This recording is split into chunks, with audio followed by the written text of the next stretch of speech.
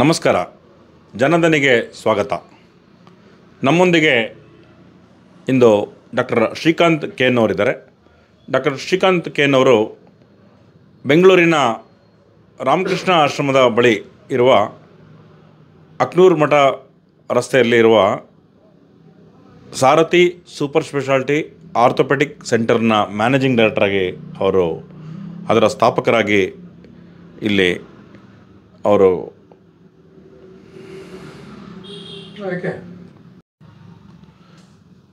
ನಮ್ಮೊಂದಿಗೆ doctor Srikanth K N ಅವರಿದ್ದಾರೆ.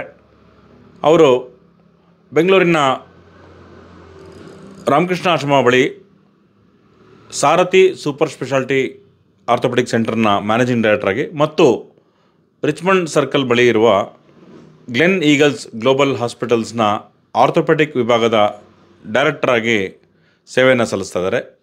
ಶ್ರೀಯುತ ಶ್ರೀಕಾಂತ್ ಕೆ ಎನ್ ಅವರು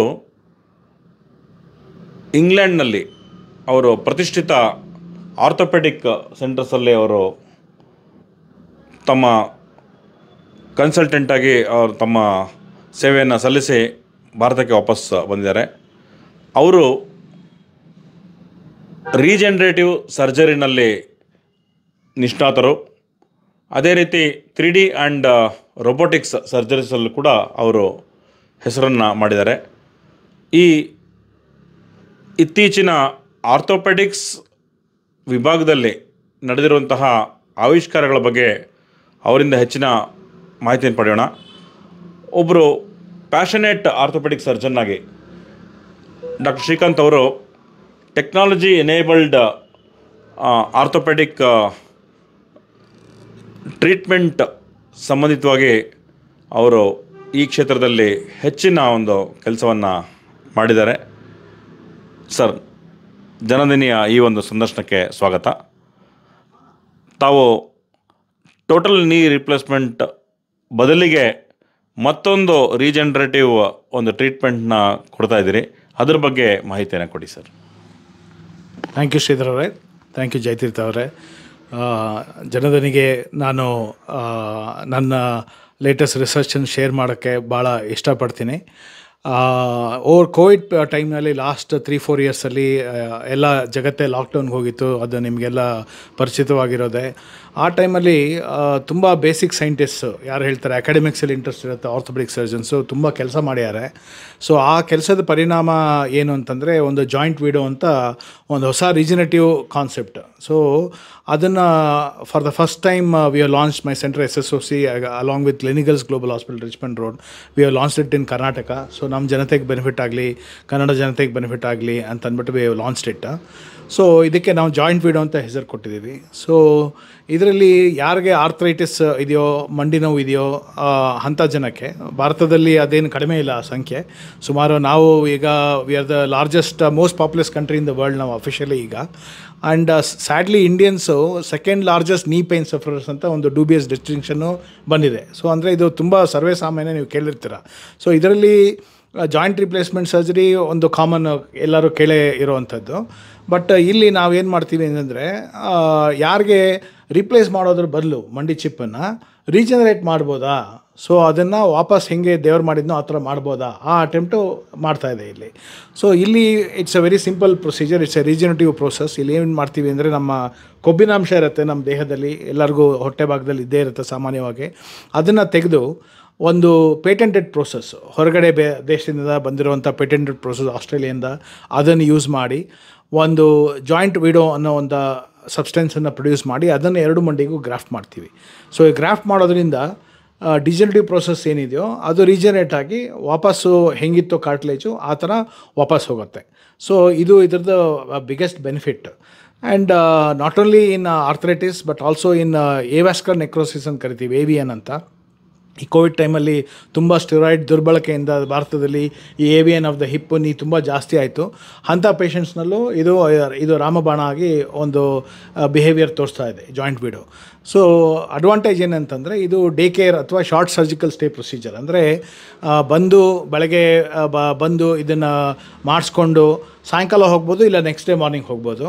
ಸೊ ಇದಕ್ಕೆ 4 to 5 ದಿನ ಇರೋ ಅವಶ್ಯಕತೆ ಇಲ್ಲ. ಆಲ್ಮೋಸ್ಟ್ ಸ್ಟಿಚ್ಲೆಸ್ ಸರ್ಜರಿ ಅಂತ ಹೇಳ್ಬೋದು. ಅಂದರೆ ಒಂದು ಸ್ಮಾಲ್ 2 mm ಕಟ್ಟಿರುತ್ತೆ, ಅದು ಬಿಟ್ಟರೆ ಬೇರೆ ಏನು ಇದು ಇನ್ಸೆಷನ್ ಆಗಲಿ ಅಥವಾ ಒಂದು ಸೂಚರ ಹಾಕೋದಾಗಲಿ ಆ ಥರ ಏನೂ ಇರೋದಿಲ್ಲ. ಆದಮೇಲೆ ಪ್ರೊಸೀಜರ್ ಆದಮೇಲೆ same day evening ನಡಿಬೋದು, full weight bearing ನಡಿಬೋದು. Joint replacement ಅದು ಮಾಡಲಿಕ್ಕೆ ಆಗೋದಿಲ್ಲ, 3-4 ಡೇಸ್ ಬೇಕಾಗತ್ತೆ ಸರಿಯಾಗಿ ನಡೆಯೋದಕ್ಕೆ.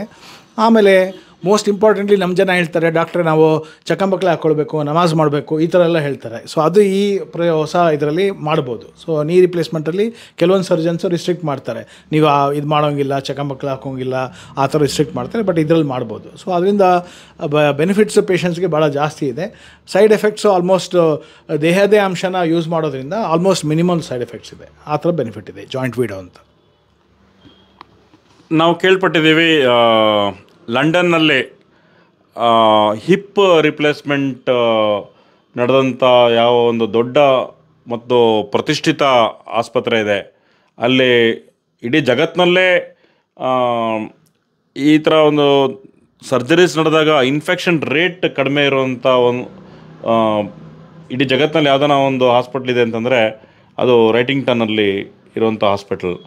ಅಲ್ಲಿ ನೀವು ಬಹಳ ದೊಡ್ಡ ಹೆಸರು ಮಾಡಿದಂಥ ಕನ್ಸಲ್ಟೆಂಟ್ ಜೊತೆ ಕೆಲಸ ಮಾಡುವಂತಹ ಸುಯೋಗ ತಮಗೆ ದೊರೆತಿತ್ತು.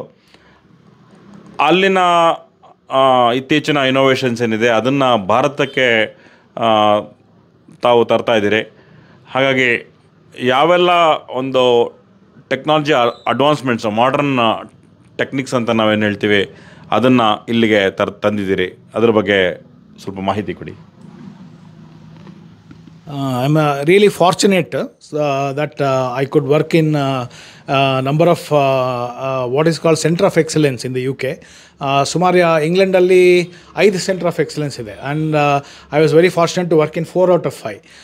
ಏನಪ್ಪ ಇದರದ್ದು ಸ್ಪೆಷಾಲಿಟಿ ಅಂದರೆ ಸೆಂಟರ್ ಆಫ್ ಎಕ್ಸಲೆನ್ಸ್ದು, ಇಲ್ಲಿ ಪ್ಯೂರ್ ಆರ್ಥೋಪೆಡಿಕ್ ವರ್ಕ್ ನಡೆಯುತ್ತೆ, ಇಲ್ಲಿ ಬೇರೆ ವರ್ಕ್ ನಡೆಯೋದಿಲ್ಲ. ಜನರಲ್ ಸರ್ಜರಿ, ಗೈನಕಾಲಜಿ ಅವೆಲ್ಲ ನಡೆಯಲ್ಲ. ಇದು ಪ್ಯೂರ್ ಆರ್ಥೋಪೆಡಿಕ್ ಹಾಸ್ಪಿಟಲ್ಸ್. ಇದರಲ್ಲಿ ಆರ್ಥೋಪೆಡಿಕಲ್ಲಿ ಇರುವಂಥ ಎಲ್ಲ ಸಬ್ ವಿಭಾಗ ಅಥವಾ ಸೂಪರ್ ಸ್ಪೆಷಾಲಿಟಿ ಡಿಪಾರ್ಟ್ಮೆಂಟ್ಸ್ ಏನಿದೆಯೋ ಎಲ್ಲ ಇದೆ. Like ಆರ್ಥ್ರೋಪ್ಲಾಸ್ಟಿ, joint replacement surgery, hand surgery, Spain surgery, ಬೋನ್ ಟ್ಯೂಮರ್ಸು, ಆರ್ಥ್ರೋಸ್ಕೋಪಿ.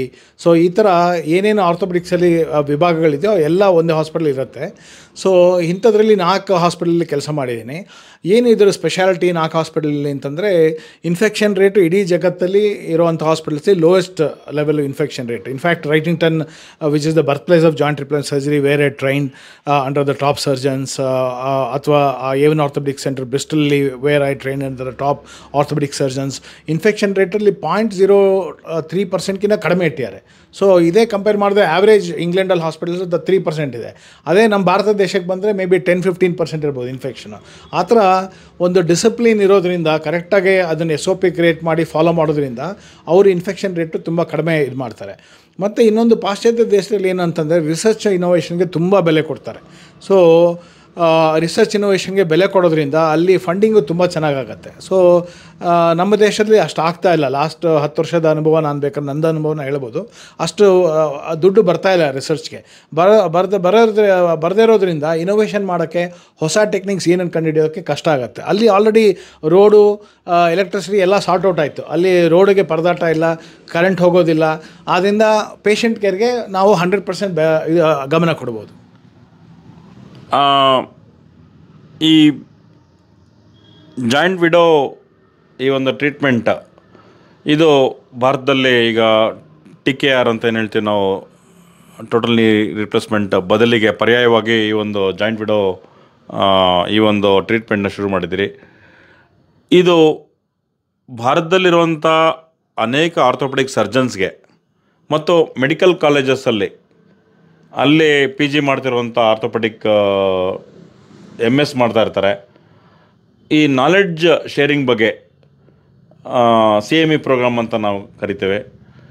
ಅದರಲ್ಲಿ ಈ ಹೊಸ ಆವಿಷ್ಕಾರಗಳ ಬಗ್ಗೆ ತಮ್ಮ ನಾಲೆಡ್ಜ್ನ ಮತ್ತಷ್ಟು ಪಸರಿಸುವಂಥ ಕೆಲಸವನ್ನು ಯಾವ ರೀತಿ ಆ ಕಾರ್ಯಕ್ರಮಗಳಲ್ಲಿ ಭಾಗವಹಿಸಿದ್ದೀರಿ?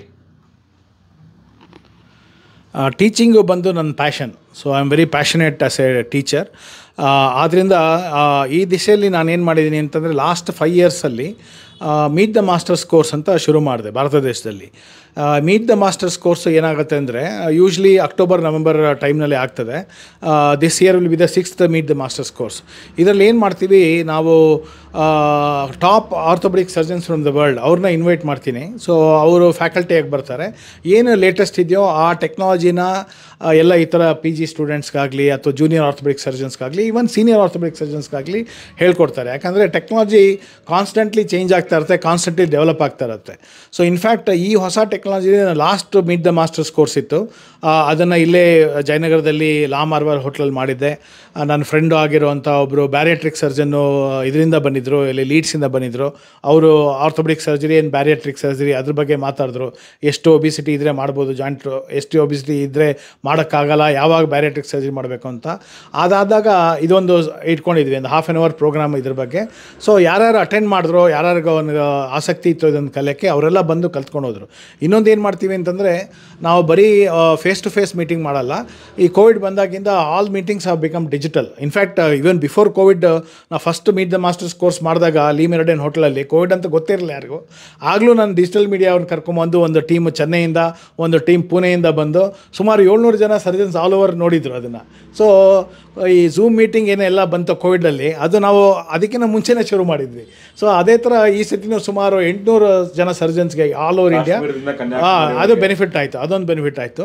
ಎರಡನೇದು ಅದಾದಮೇಲೆ ಬ್ರಿಸ್ಟಲ್ ಹಿಪ್ ಆರ್ಥೋಪ್ಲಾಸ್ಟಿ ಕೋರ್ಸ್ ಅಂತ one of the finest courses in the world, wear the top hip professors in the world they participate. ಈ ಪಿಕ್ಚರಲ್ಲಿ ನೋಡ್ಬೋದು ನಮ್ಮ ಹಿಂದೆ ಇಲ್ಲಿ ಇಬ್ಬರು ಟಾಪ್ ಪ್ರೊಫೆಸರ್ಸ್ ಇದ್ದಾರೆ. ನನಗೆ ರೈಟ್ ಸೈಡ್ ಇರೋರು ಪ್ರೊಫೆಸರ್ ಅಲಿಸ್ಟರ್ ಹಾರ್ಟ್ ಅಂತ. ಇವ್ರಿಗೆ BBC ಏನು ಕರೆಯುತ್ತೆ ಅಂತಂದರೆ ಹಾಸ್ಪಿಟಲ್ ಹಿಪ್ ಡಿಟೆಕ್ಟಿವ್ ಅಂತ. ಇದರಲ್ಲಿ ನಾವೇನು ಮಾಡಿದ್ವಿ ಅಂದರೆ ನ್ಯಾವಿಗೇಟೆಡ್ ಸರ್ಜರಿ ಅಥವಾ ಕಂಪ್ಯೂಟರ್ ಅಸಿಸ್ಟೆಡ್ ಸರ್ಜರಿ ಅಂದರೆ ನಾವು ಮನುಷ್ಯನ ದೇಹ ಪರ್ಟಿಕ್ಯುಲರ್ಲಿ ಮಂಡಿ ಇರುತ್ತೆ, ಅದು ಯಾವ ಥರ ಕಾಣುತ್ತೆ, ಎಕ್ಸ್ರಲ್ಲಿ ಕಾಣಲ್ಲ, ಅದು 3 ಡೈಮೆನ್ಷನಲ್ ಸ್ಟ್ರಕ್ಚರು. ಸೊ ಅದಕ್ಕೆ ನಾವು ಏನು ಮಾಡ್ತೀವಿ, ಮ್ಯಾಪ್ ಮಾಡಿಬಿಟ್ಟು ಅದು 3 ಡೈಮೆನ್ಷನಲ್ ಸ್ಟ್ರಕ್ಚರ್ ಕೊಡುತ್ತೆ. ಮತ್ತು ಹಿಪ್ಪೆಲ್ಲಿದೆ ಅಂತ 3 ಡೈಮೆನ್ಷನಲ್ಲಿ ಕಂಡುಹಿಡಿದು ಕರೆಕ್ಟಾಗಿ ಆ್ಯಂಗಲ್ಸನ್ನು ಕೊಡುತ್ತೆ. ಸೊ ಅವಾಗೇನಾಗುತ್ತೆ, ಮಂಡಿ ಏನು 3 ಡೈಮೆನ್ಷನಲ್ ಸ್ಟ್ರಕ್ಚರ್ ಇದೆಯೋ ಅದಕ್ಕೆ 3 ಡೈಮೆನ್ಷನಲ್ ಸೊಲ್ಯೂಷನ್ ಸಿಗುತ್ತೆ. ಅದು ಸುಮಾರು 2011ಇಂದ ಮಾಡ್ತಾಯಿದ್ದೀನಿ. ಸೊ ನಾನು ಭಾರತ ದೇಶಕ್ಕೆ ಬಂದಾಗಲೂ ಕೂಡ ಕೆಲವೊಬ್ಬರು ಸೀನಿಯರ್ ಸರ್ಜನ್ಸ್ ಹತ್ರ ಮಾತಾಡ್ತಾ ಇದ್ದೆ, ಅಯ್ಯೋ ಅದು ವರ್ಕ್ ಆಗಲ್ಲ ಅದು ಇದು ಅಂತ ಹೇಳಿದ್ರು. ಅದು ನನಗೆ ನಾನು ಸರಿಯಿಂದ ಸುಮ್ಮನೆ ಆದೆ, ಅದ್ರ ನಾನೇನು ಕೌಂಟರ್ ಮಾಡಲಿಕ್ಕೆ ಹೋಗಲಿಲ್ಲ. ಸೊ ಆಮೇಲೆ ಸುಮಾರು ಈ ಕೋವಿಡ್ ಆದಮೇಲೆ ರೊಬಾಟಿಕ್ಸ್ ಇಂಟ್ರೊಡ್ಯೂಸ್ ಆಯಿತು, which are based on the same principles as navigation surgery. So ಆಶ್ಚರ್ಯ ಏನು ನನಗಾಗಿದ್ದಂದರೆ, ಯಾರು ಇದನ್ನು ಅಪೋಸ್ ಮಾಡ್ತಾಯಿದ್ರು ವರ್ಕ್ ಆಗಲ್ಲ ಅಂತ, ಅವರೇ ಫಸ್ಟ್ ರೊಬಾಟಿಕ್ಸ್ ಹೋಗೋಕೆ ಕೊಂಡ್ಕೊಂಡ್ರು. ಅಂದರೆ ಗಾಂಧೀಜಿ ಹೇಳ್ತಾರೆ, first they oppose you, they laugh at U, then you win ಅಂತ ಒಂದು ಗಾಂಧೀಜಿ ಹೇಳಿದ್ದಾರೆ. ಅದು ನನಗೆ ಅನುಭವಕ್ಕೆ ಬಂತು. ಸೊ ಈಗ ಲಾಸ್ಟ್ 2 ಇಯರ್ಸಿಂದ ರೊಬಾಟಿಕ್ಸ್ ಯೂಸ್ ಮಾಡ್ತೀನಿ ಬೆಂಗಳೂರಿನಲ್ಲಿ, ಹಾಗೆ ಇದನ್ನು ನ್ಯಾವಿಗೇಷನ್ ಯೂಸ್ ಮಾಡ್ತೀನಿ. ಜೊತೆಗೆ ಹೊಸ ಒಂದು ಕಾನ್ಸೆಪ್ಟ್ ಐರನ್ ಮ್ಯಾನ್ ರೊಬಾಟಿಕ್ಸ್ ಅಂತ ಅದು ಲಾಂಚ್ ಮಾಡಿದ್ದೀನಿ ಫಸ್ಟ್ ಟೈಮ್ ಕರ್ನಾಟಕಕ್ಕೆ. ಐರನ್ ಮ್ಯಾನ್ ರೊಬಾಟಿಕ್ಸಲ್ಲಿ ಆ ಥರ ಶಕ್ತಿ ಇದೆ, ಅದಕ್ಕೆ ಒಂದು ಮನುಷ್ಯನ ಒಂದು ವಾಯ್ಸ್ ಕಮಾಂಡ್ಗೆ ಅದು ಸ್ಪಂದಿಸುತ್ತೆ. ಮತ್ತು ಇವಾಗ ಇರೋ ರೋಬೋಟ್ಸ್ ಎಲ್ಲ 300 kg ಇದೆ, 15 ಕೋಟಿ ಅದಕ್ಕೆ ಕಾಸ್ಟ್ ಇದೆ. ಅದನ್ನು ನಾವು ಒಂದು OTಯಿಂದ ಇನ್ನೊಂದು OTಗೂ ತೊಗೊಂಡೋಗಲ್ಲ, ಫರ್ಗೆಟ್ ಹಾಸ್ಪಿಟಲ್. ಬಟ್ ಇದು ಒಂದು ಸೂಟ್ ಕೇಸಲ್ಲಿ ಬರುತ್ತೆ, ಹಾಸ್ಪಿಟ್ಲಿಂದ ಹಾಸ್ಪಿಟ್ಲಿಗೆ ತೊಗೊಂಡೋಗ್ಬೋದು.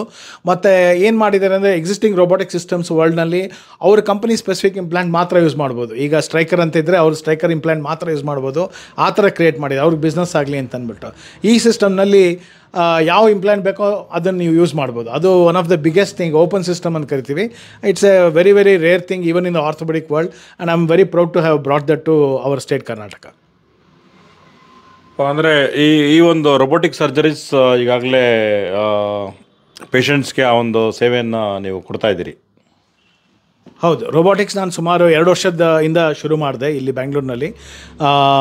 ಅದ್ರ ಜೊತೆಗೆ ಐರನ್ ಮ್ಯಾನ್ ರೊಬಾಟಿಕ್ಸ್ ಇವಾಗ ಒಂದು 4-5 ಮಂತ್ಸಿಂದ ಶುರು ಮಾಡಿದ್ದೀನಿ. So it is becoming, it's the way of the future, it's gonna to happen like that. And ಏನೋ ನಾನೇ 10 ವರ್ಷದಿಂದ ಹೇಳ್ತಾ ಇದ್ದೆ, ಸೊ ಮಂಡಿ ಅನ್ನೋದು 3 ಡೈಮೆನ್ಷನಲ್ ಸ್ಟ್ರಕ್ಚರು, ಇದಕ್ಕೆ 3 ಡೈಮೆನ್ಷನಲ್ ಸೊಲ್ಯೂಷನ್ ಕೊಡಬೇಕು ಅಂತ. ಇದು ಬರೀ ಪೇಷಂಟ್ಸ್ಗೆ ಹೇಳ್ತಾ ಇಲ್ಲ, ನಾನು ಇಡೀ ಆರ್ಥೋಪೆಡಿಕ್ ಸರ್ಜನ್ಸ್ಗೆ ಹೇಳ್ತಾ ಇದ್ದೀನಿ.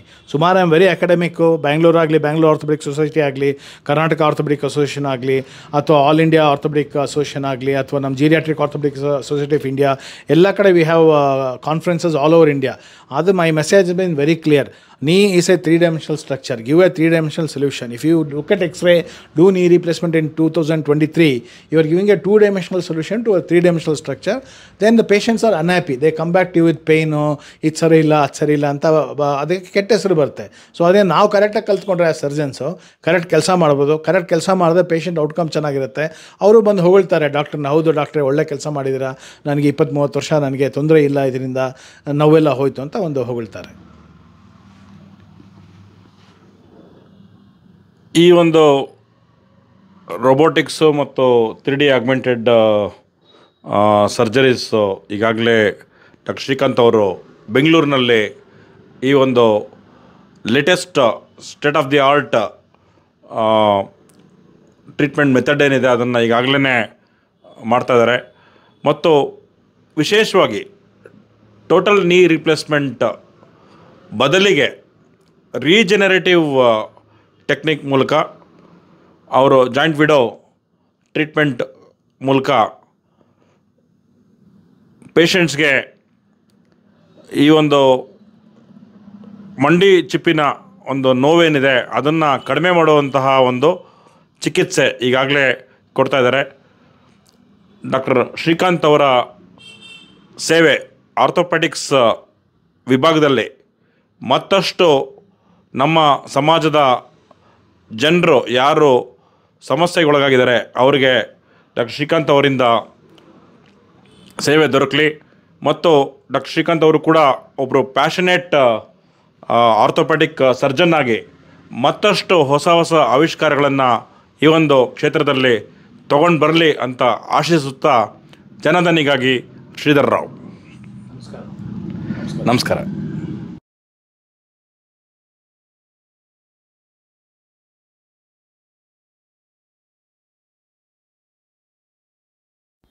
ವಿಡಿಯೋ ನಿಮಗೆ ಲೈಕ್ ಆಗಿದ್ದಲ್ಲಿ ಜನಧ್ವನಿ ಚಾನಲ್ನ ಸಬ್ಸ್ಕ್ರೈಬ್ ಮಾಡಿ, ಲೈಕ್ ಮಾಡಿ, ಶೇರ್ ಮಾಡಿ.